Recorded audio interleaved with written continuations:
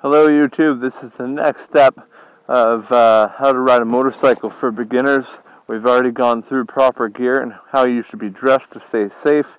We've gone through the different functions and features of the motorcycle and what the different controls mean. And we've gone through the basics and the theory behind shifting. Now we just need to do it. So this time we're going to get on the bike and we're just going to get it slowly moving. And then we'll move on to the next step from there. Okay, so first, what you want to do, stay off the streets for now.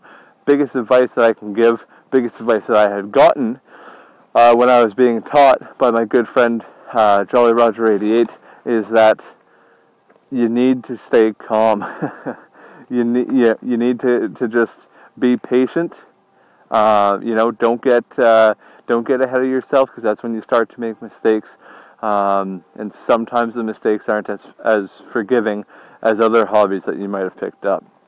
Okay, so learn slowly, because slowly is a lot quicker than you think. You'll get the hang of it. You just need to be patient, take the necessary steps, and don't get overzealous. Okay, so we're going to get on the bike. We're in a parking lot right now. There's no cars around us for safety purposes. So the first thing we need to do, we need to start the engine. Okay, kickstand still down. We're going to turn the key. You're going to see that the green light for neutral is on, so the bike's on. The bike's in neutral right now, so I don't have to hold the clutch to start it. Some people like to do that anyway, just as added peace of mind. That's okay. You look at the kill switch. It's in the running position, so we're good to go. I can hit the start button, and the bike will start up. Now, one thing I didn't mention in voice on my previous video that spoke to the controls of the motorcycle is a choke. A lot of bikes, most bikes at this point, probably have a choke on it, which is used for the starting sequence, basically from cold starts. So you'll activate the choke. It's usually a sliding lever, whether it be here or down at the engine, to start the bike, and then you'll shut it off once the bike is warmed up, and you'll hear the idles go down. This particular model, this motorcycle, is fuel injected, so all that's taken care of for me electronically. Okay, so we don't have to control that. We're started, we're running, we're good to go. So I'm going to tilt the bike up, supporting it with my legs, kick the kickstand up, and now I'm supporting it. I'm on a slight slope right now, so I'm holding the front brake with my right hand, so that we don't go anywhere and I can continue to talk and not roll backwards, because that would be awkward. So we're in neutral. Like I said, in neutral, I'm going to put the back brake on so I can have this hand free. While we're in neutral, nothing's going to happen. I can go as hard on the throttle as I want. Might not be good for the bike, but I'm not going to go anywhere. Okay? Now, we want to shift to first gear so that we can get moving. How do we do that? The first step, you want to hold in the clutch, which is this left lever. Hold it in all the way. Okay, so put it down all the way. Again, I've got my right foot on the brake right now. Now I have to take my left foot off the ground to hit the shifter. So I'm going to hold on to the front brake for now, so I can put my other foot on the ground. Now with the shifter, I don't know how well you can see that from my helmet cam, but like I said, first gear is located below neutral. So I'm going to push down on it. Okay, so now I'm in first gear. You saw the neutral light shut off. Now I'm ready to go. Okay, so I'm going to let off the brake and see what happens. Okay, I'm rolling backwards still, so I'm going to put my back brake on. Now what you want to do first, the first step you want to do is slowly let off the clutch. And you want to find the biting point of the clutch to see where it actually engages. And just play with it for a little while and learn it. You can hear the sound of the bike change. You know, you hear it start to slow down a little bit. You hear the idle start to slow down a little bit. That's because there's load being applied to the engine. Think of it from this perspective. I can take my arm and I can do this as fast as I want, and I can do it all day. Okay? You put a 50-pound dumbbell in my arm, I'm going to slow down. There's a little bit of a load put on the bicep now. Well, most people would slow down. I wouldn't. I'm a genetic freak, though. The bike isn't, though. So it'll start to slow down, and you'll hear the change in RPMs. Okay? You can even see the RPM gauge go.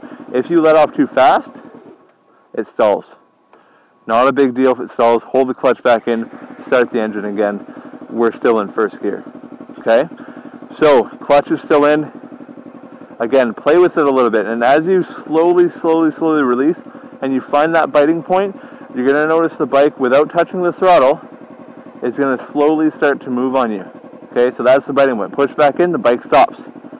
Okay, now I'm moving backwards again. I'm on a slight slope, but okay, you release it again, bike starts to go, let it go.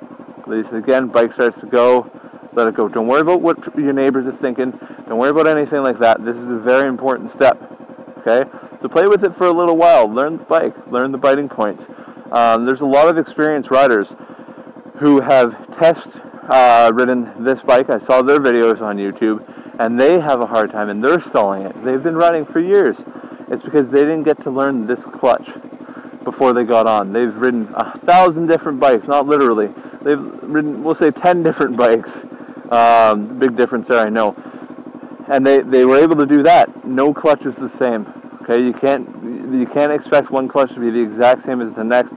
They're all different. Get to know yours. Okay, so we're slowly going to do that again. Slowly move around, and get to the point where, again, if you do it slow enough, I'm not touching anything right now. This is no throttle. This is no clutch. The bike's just moving for me. Okay, so you want to do that first. And again, when I first learned with Jolly Roger, he actually came down. We learned in a parking lot, and we did this for quite some time, because right now I'm riding around very slowly, and that's obviously a lot harder to do than it is fast. But we're going to get to that in the next video. Right now we're just working on clutch control and shifting into first to get the bike moving. So again, we're going to run through it one more time so that you know what you're doing. So I just pulled the gear indicator half a click up. You see the neutral light on. I just let go of the clutch. Nothing happened. Let go of the brake. Rolling backwards because I'm not in first gear. I can rev it as much as I want. One thing I should point out now that I'm in first, because I'm holding the clutch, consider if you're in gear and you're holding the clutch, it's basically the same idea as neutral, where the throttle's not going to do much. Okay? So, anyway, we're back in neutral. Kickstand's back down. Bike's off. Kill switch is off. We're going to start over. One more time, real quick rundown. Kill switch on. Key on. Let it do its thing. Start the engine. Now again, don't be worried about forgetting the kickstand. Obviously try to remember. The bike will remember for you. It won't let you go away without it. So kick the kickstand up to get to first gear. Clutch in all the way. Gear shifter doesn't go up. It goes down into first gear, which is, again, that's the trick question, we'll say. And then slowly release the clutch until you feel the bike start to move. Play with it a little bit. Get to know it. Do it for hours on end if you have to. Get to know the bike, okay? You'll feel yourself start to move. And do it to the point where you can, if you feel like the bike's going to stall, push the clutch back in. Don't touch the throttle just yet. Just push the clutch back in. The bike will stay alive. Again, if you do stall, it's not the end of the world. So right now, again, no throttle, no clutch. The bike's moving on its own. It's magic. If I hold the clutch back in, it disengages the engine. And basically there's no power happening right now. Again, I'm on a decline right now, so the bike's going to continue to move. But if you do hold the clutch back in, the bike will slow down and come to a stop. Okay, so that's the basics on getting moving. That was first gear. And yeah, next video, we're going to get moving just a little bit quicker, and we'll go through the rest from there. Alright folks, thank you for watching, and stay tuned for the next round, series, whatever you want to call it.